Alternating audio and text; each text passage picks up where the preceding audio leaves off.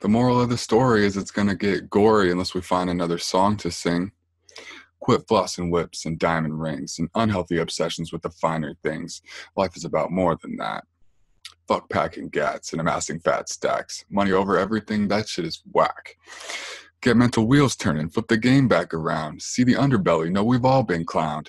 This world's got problems, trouble surrounds. Don't let them distract you while your kindreds drown.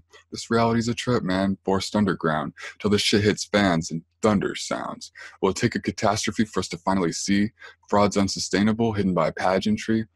The strategy of our malady is wrathfully banal. We give a laugh factory and amnesty to cabals, a cruel social order governed by scrooges, crimes against humanity forgiven by stooges, an exploited underclass placated by snoozes. If we don't say shit, the whole world loses.